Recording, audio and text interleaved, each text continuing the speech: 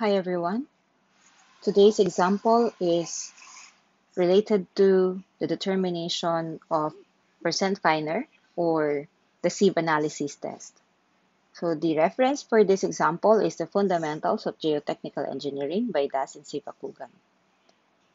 The table shows a result of sieve analysis. The first column shows the sieve number, which are sieve number 4, 10, 20, 40, 60, 100, 200, and the pan. Then the second column shows the opening of every sieve, and the third column shows the mass retained on each sieve in grams. So this is a result of sieve analysis, and from this result, we are asked to determine the percentage finer than each sieve and plot the grain size distribution curve. We are also asked to determine the diameter at 10% finer, the diameter at 30% finer, and the diameter at 60% finer from the given grain size or from the developed grain size distribution curve. The next question is to calculate the uniformity coefficient, C sub U, and the last question is to calculate the coefficient of gradation, C sub C. So notice that I extend the table having additional 2 more columns for our direct calculation in determining the percentage finer than each sieve.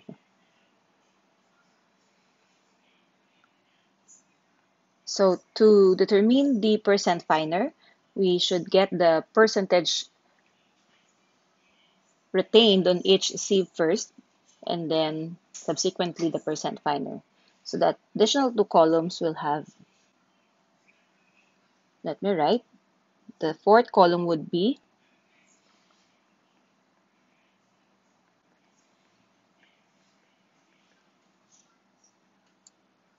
the percent retained on each sieve.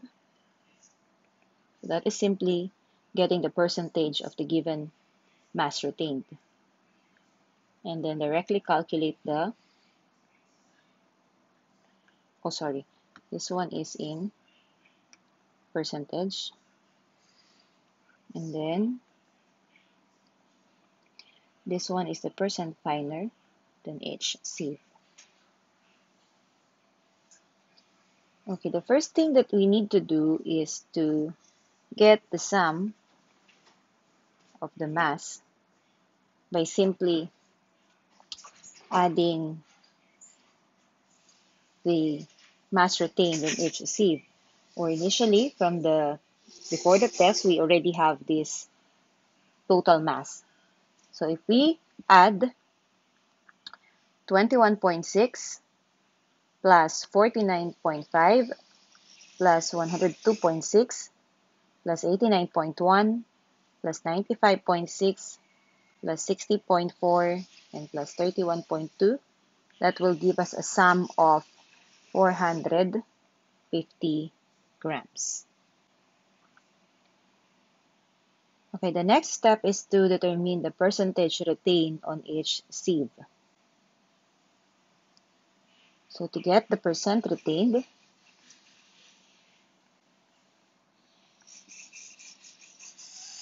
per sieve,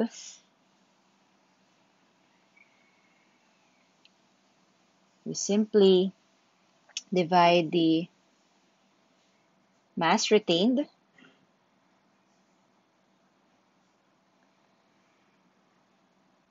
on each sieve divided by the summation of mass or the total mass multiplied by 100%. So just to give you one example, the percentage retained for the first sieve is equal to, of course, the first one is 0. So the mass retained is 0, so the percentage retained is also 0. So to get the percent retained for the sieve number 10, that is simply equal to 21.6 divided by 450 times 100%. And the value that we can get there is 4.8%. So if we will do the same procedure for the rest of the sieve number, that will give us the following values. We have 11% here for the number 20 sieve. We have 22.8 for the number 40 sieve, and we have 19.8 for the number 60 sieve, and 21.24 for the number 100 sieve, and we have 13.42 for the number 200 sieve, and 6.93% that is retained in the pan. To get the percent finer on each sieve, we simply start by the 100% minus the percentage retained on each sieve. So let's say the percent finer, oh,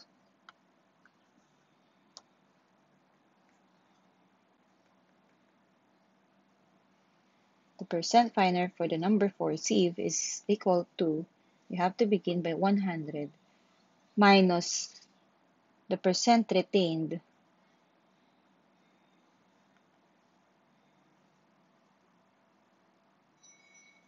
and that will be equal to minus 0. We still have 0, so we still have 100%, meaning to say 100% of the soil as the number 4 sieve. If we want to get the percent finer for the number 10, that is equal to the percent finer for number 4 minus the percent retained of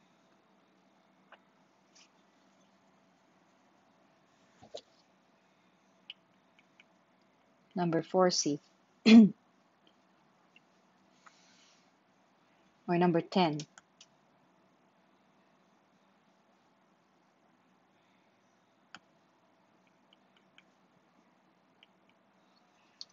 So we have here, if we already have the percent finer, which is 100%,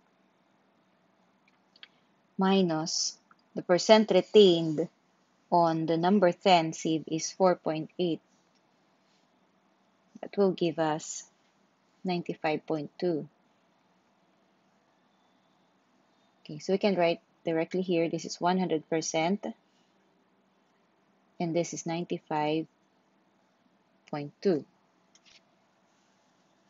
Then the percent finer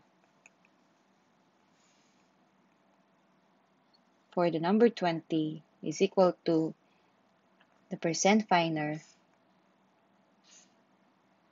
for the number 10 minus the percent retained of number 20. And this is equal to 95.2 minus 11, which gives us 84.2. And we can do the same procedure for the rest of the sieve, and that will give us values of 61.4 here for the number 40 sieve and 41.6 for the number 60, 20.4 for the number 100, and 6.94 for the number 200 sieve. So now that we have the percent finer, we can now plot the grain size distribution curve.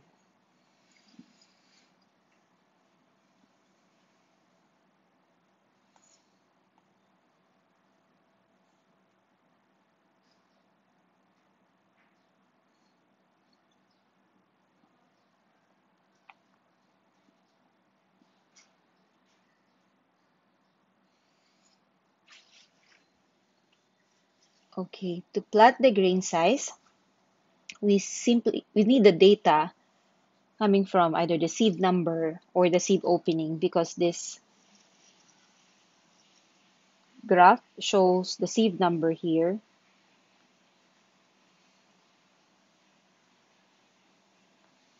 You can see the sieve number on this side, or the particle size at the bottom. You can actually see the grain size in millimeter, and on the top is the sieve number, while on the x-axis we have the percent passing here.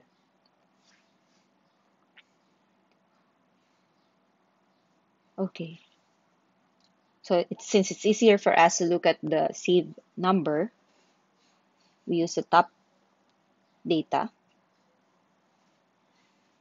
and the percentage passing is from 0 to 100%. So for the number for sieve here, we have a 100% passing. So here's that. So this is 100%, and this is number 4. So our first data point is located here. Now the second data point is the number 10, which is this one, having a 95% passing or finer. So this is the 95. Let's say this is the 95.2%. And then the next one is a 20, number 20 or sieve number 20, having 0.850 millimeters. So there's no number 20 here, but we can look at the opening, which is 0.85. And if this is 1, 6, 7, 8, so somewhere here or about here, this is the point, the number 20, and the grains, the percentage passing is 84.2. So this is 80, this is 90, this is 85, so let's say this is 84.2. Okay, then the next one is the number 40, which is this one, having a percentage passing of 61%. So this is 60, say this is 61%. And then we have number 60. We don't have number 60 on the top, but it is 0.25. So if it is 0.1,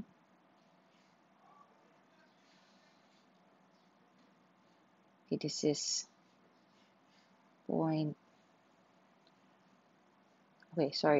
this is 0.5. Here is our 0.5. And 0.25 is somewhere here, 0.1, 0.2, so around here, 0.25. And we have a 41.6 percentage passing. So we have, let's say here, 41.6. And then we have number 100 here, having 20% passing, 20.4. So this is 20, somewhere here. And then we have the number 200 here, and the percentage passing is 6. So around here at this point. Okay, so all the data points are given. We can now connect this point so we can draw the range size distribution curve. You can see it. If you can use red.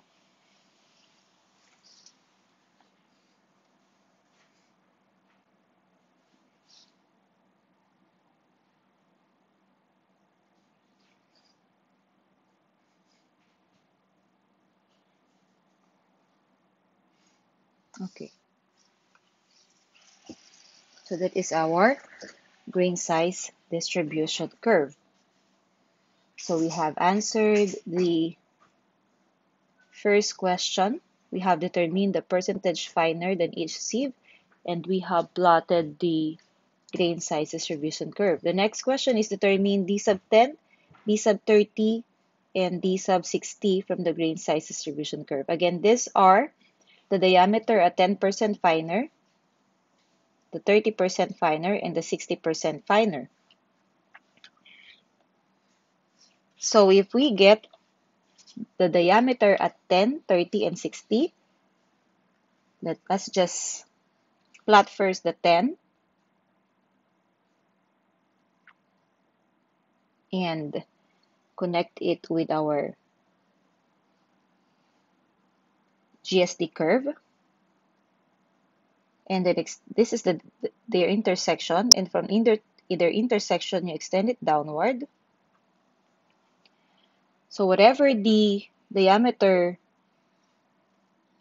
at this point, this is our D sub 10. Or let me write it here. Whatever the diameter here, this is our D sub 10.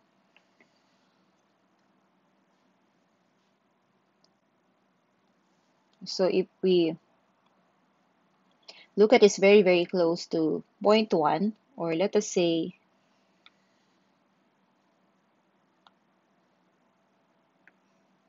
the diameter at the 10% finer is around 0.09 millimeter. Okay, so this is that point here. And then the next diameter is the diameter at 30% finer. So this is our 30%. And we simply extend it to the GSD curve and then extend it downward again. Sorry.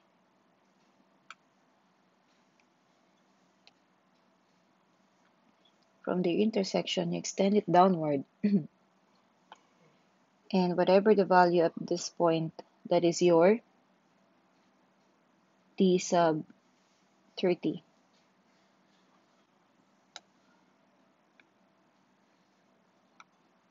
So this is your D sub 30. And the D sub 30 is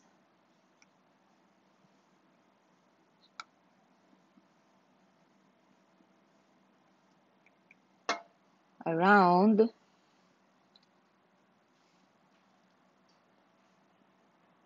that is less than 0.2. So this is about 0.185 millimeter. And then for the last diameter, the diameter at 60% finer, so this is our 60. So we just simply extend it here. And then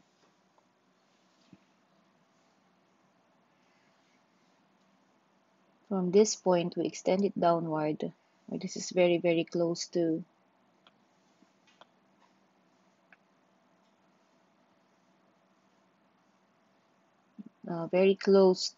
the number 40 or the number 40 Sieve. And this is our D sub 60. And from the graph, we can say that the D sub 60 is equivalent to,